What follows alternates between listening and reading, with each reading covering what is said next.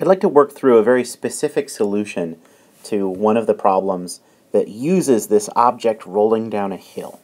And the problem that I'm going to work out is specifically a problem that we did on the exam last fall. And so this is the example is that there's this thing called a pangolin, which is a type of anteater that, when it tries to escape from a predator, supposedly they curl into a ball and roll away down a hill. And so the idea is that if you have a pangolin with a mass, in this case of 8 kilograms, that curls up into a ball and rolls without slipping down a hill, whose slope is 20 degrees, what is the magnitude of the pangolin's linear acceleration? And so what we're going to do is use the example that we did previously of an object rolling down a hill without slipping, and we're going to calculate an actual number for the linear acceleration. And so, just to sketch this out, here is my slope. The angle is 20 degrees.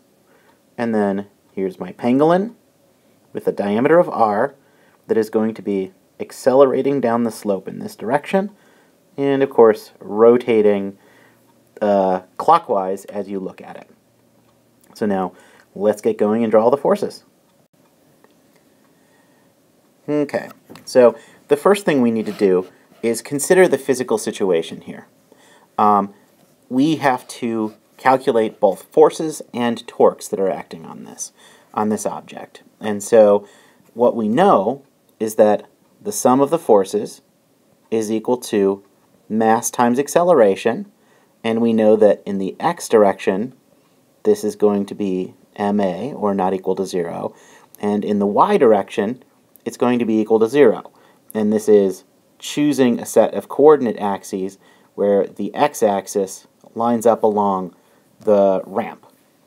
And then we also know that the sum of torques has to be equal to I alpha, where I is the moment of inertia and alpha is the angular acceleration. And it's going to roll without slipping. And that just means, let me try writing that so you can actually read it. And the fact that it's rolling without slipping means that the linear acceleration is equal to alpha times r. So it's the angular acceleration times the radius. So now let's go ahead and draw our forces. And so what I'm going to do is draw not just the forces, but where they're applied. So this is not exactly a free body diagram, but it's similar to a free body diagram. And so the first thing is we have the normal force. Then we have the weight of the object pulling down, and that of course is equal to just mass times gravity. And then the third force is the force of friction. And the force of friction, and this is why it's not exactly a free body diagram, is because I'm showing where the friction acts. The force of friction acts here at the contact point between our rolling object, our sphere, and the surface. And so this is just the force of friction. And so those are our three forces, and then we know that the torque is going to be exerted from the center of rotation down to where the force of friction is over some radius r. Okay, so now we can go ahead and write down all of our equations.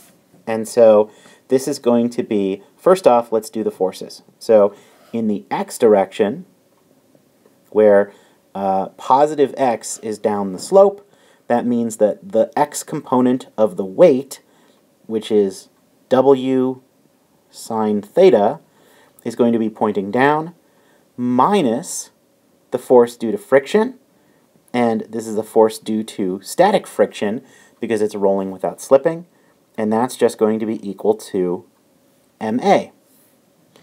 In the y direction, we have the normal force pointing up minus the weight times cosine 0, because that's the component in the y direction, and that's going to be equal to 0. There's no acceleration in the y direction. And finally, we want to write down all of the torques. So the sum of the torques is just equal to r times the force of friction, and that's equal to I times the angular acceleration, the moment of inertia times the angular acceleration. And so, if you recall, since we're rolling without slipping, that means that back up here, the acceleration is equal to the linear acceleration is equal to the angular acceleration times radius. Then we can solve this equation a little bit. We can rearrange it. And so what we can say is that the force due to static friction is equal to IA over r squared. And what I'm doing there is replacing this alpha with a over r, and then I'm dividing both sides by r, because I have this r over here, and so that gives me the force of friction is IA over r squared. Then, what that gives me is, taking the x component up there, that gives me the weight sine theta, and I'm just going to write it down as mg sine of theta minus the force due to friction, so IA over r squared, and that's just equal to mass times acceleration. And if you look at this, you can see that I can solve directly for the acceleration. And so I'm going to skip some of the intermediate steps, and what I'll do is move the acceleration over to the left-hand side and all of the other terms over to the right-hand side, and then I got A is equal to g sine theta over 1 plus I over m r squared. And so then I can plug in all of my numbers. And so I know that theta is equal to 20 degrees. I know that the mass of the pangolin is 8 kilograms. I know that the radius of the pangolin is equal to its diameter over 2, which is 0.15 meters.